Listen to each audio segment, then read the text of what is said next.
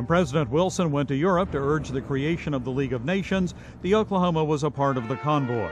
Jarrett described seeing Wilson during that voyage.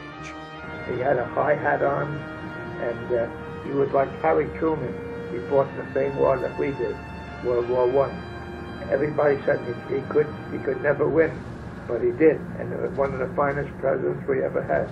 The Oklahoma was not involved in any high-profile battles or duties. The hardest luck for the USS Oklahoma came on the morning of December 7, 1941, while she was moored on Battleship Row at Pearl Harbor. Jarrett by now had been out of the Navy for several years, but he still kept track of his old ship. It took a while for me to sink in. I couldn't understand it because I understood the Japanese embassy came in with talking with the president at that time. And while the talk was going on, that's when they hit the ship. The USS Oklahoma was hit by 7 torpedoes and capsized shortly thereafter. The ship lost 448 men, the second largest loss of life the Navy suffered in the attack.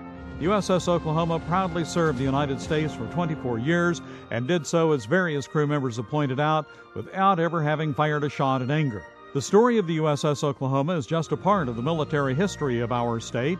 The research library at the Oklahoma History Center holds extensive interviews with a number of crewmen who served aboard the Oklahoma, from those original commissioning crewmen in 1917 to the survivors of the attack at Pearl Harbor. All are available for you to read. The Oklahoma History Center is located just east of the state capitol on Northeast 23rd Street in Oklahoma City.